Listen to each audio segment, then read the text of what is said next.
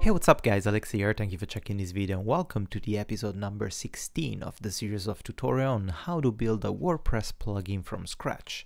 In this tutorial we're gonna take a look on how to properly structure and organize our callbacks, because in WordPress we're gonna have a lot of callbacks and we cannot keep writing inline functions like we're doing right now. So if we access our admin.php file and we scroll down here, you will notice that every time we created a page or a subpage, we need a callback. That's how WordPress grabs whatever HTML, whatever PHP, whatever scripting you want to put in the generation of the page and prints it where the page is supposed to be. Right now we're just writing inline functions to print, just to echo a bunch of HTML stuff, just to have proper visualization of what we have.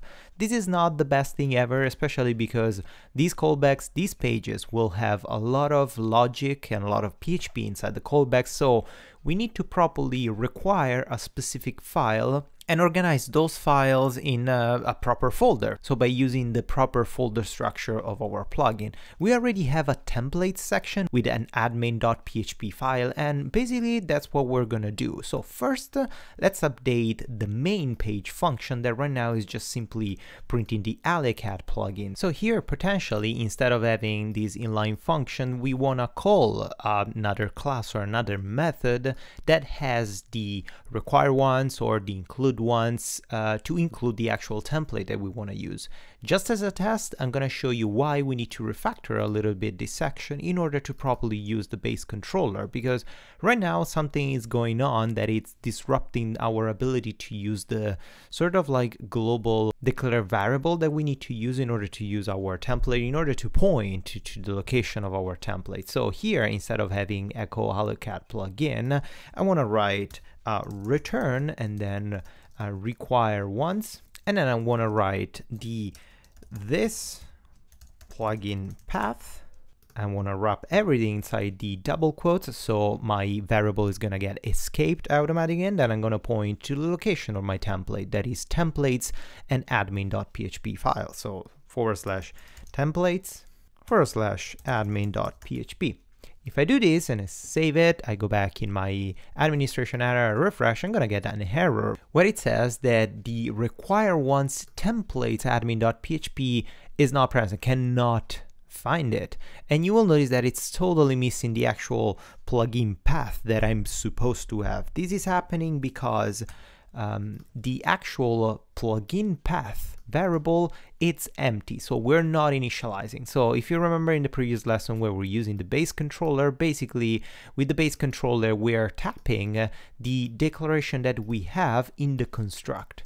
The problem is that in the admin we're extending the base controller, but we're also rewriting the construct, so we're completely overriding what is happening in the construct of the base controller, and we cannot tap this plugin path.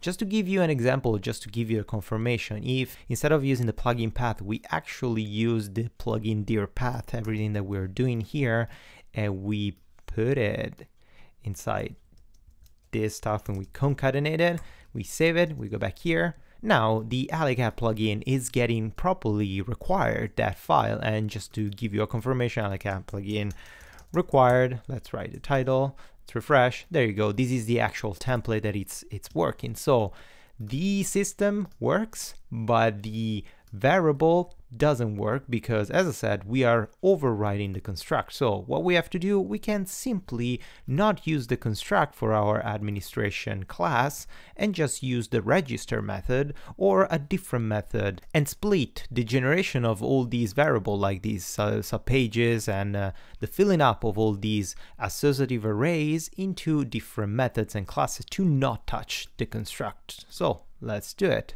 First, let's move these things into the register. So let's cut the settings, the declaration settings inside the register, and that's perfect. Then let's use some methods. So first, let's tap set pages method. And here we should use camel cases because it's a method. And here we can say public function set pages. And of course we can cut this and put it inside the set pages. And here we can do the same by duplicating here and set sub pages that it's just one word. And let's duplicate. Let's write again public function set sub pages. No parameters needs to be passed. And let's cut the declaration of the sub pages all the way through. Perfect. And then after this, we can set the register, or we can also, well, we can leave the settings at pages all here. So it's not a problem. This is cascading. So we set the pages, set the sub pages, and then we trigger the settings API. So that's perfect.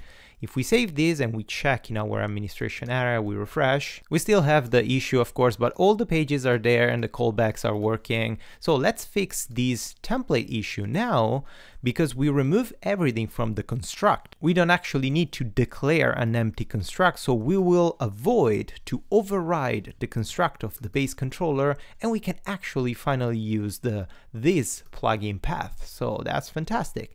Let's go back in our administration area, let's refresh, and now we have AliCal plugin require. Wonderful. So this is kind of an okay solution, but it's really, really ugly. I don't like to have an inline function and a return, a require once, like everything written here. And if I have like multiple indentation of files inside of a folder and a subfolder, because I want to keep everything properly organized, this is not the best. I'm going to have like this long callback inline function that is not manageable. What I want instead, I want a class. I want to declare a class that takes care of my admin related callbacks. So all the callbacks triggered by the administration area, in my case by my settings API. So let's do it super quickly. Inside the API folder, let's create a new folder called callbacks. And inside the callbacks folder, let's create a new file called admin callbacks.php in Pascal case. So let's copy this intro of the settings API in the admin callbacks, and let's rename a bunch of things. So the namespace is inc API / callbacks, and the class is, as the name of the file, admin callbacks. And also the admin callbacks extends the base controller. And here we need to, of course, include the base controller. So if we add and we copy these, use inc base controller. Fantastic. Let's close the class. Perfect. We don't need to include this inside our init because we don't need to initialize the callback class before the actual necessity of having a callback class. But in order to use it, we're going to initialize inside our admin.php. That is the file that extends the settings API or uses the settings API in order to trigger them and generate pages, subpages, and so on, all the good stuff. So also here, let's use the settings, the admin callbacks.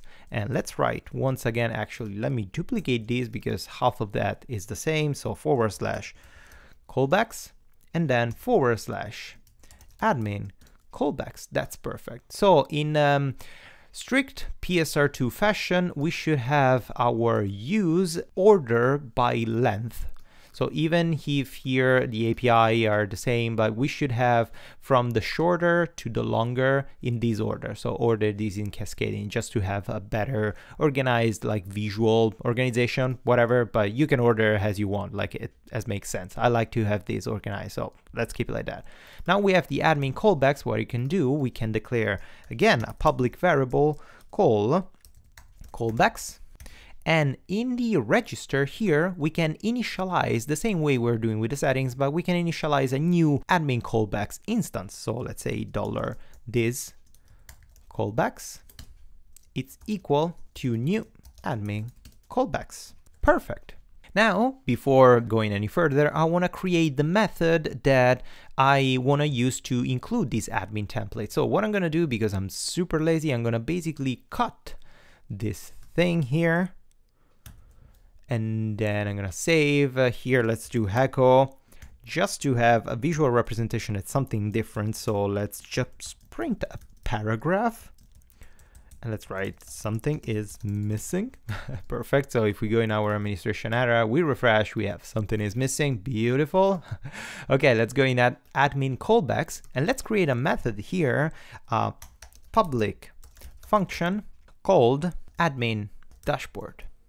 No parameters needs to be passed, and the only thing that this one does is basically return the required ones with the plugin path, the templates, and admin PHP location. So this function only returns the admin, doesn't do anything for now. It's kind of like silly, but we're gonna see why it's better, this approach, than having the inline function callback. So let's save this. Now what we can do inside this callback that it's actually supposed to grab the template admin.php, we can simply pass, as WordPress requires, an array where the first parameter is the callbacks instance, this callbacks, and the second parameter is the name of the method that we're gonna call. In our case is admin dashboard.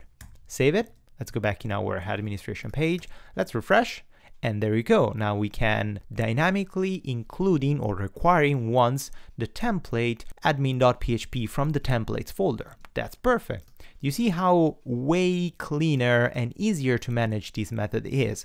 Of course, right now, like you could ask like why this is better than actually writing an inline function and writing the required ones directly inside the inline function. Well, because this is a really simple example and we will not always have this scenario where we just have to require a file. Most likely for our callbacks, we will need to do a bunch of PHP things here. We will need to grab some custom fields. We will need to do a loop to print some settings, to print some fields, to print a form, or we will need to do some PHP calculation before actually requiring just a simple template. So having all the callbacks split in a separated class, in separated files that can be managed independently by the class that it's calling those callbacks, it's way better.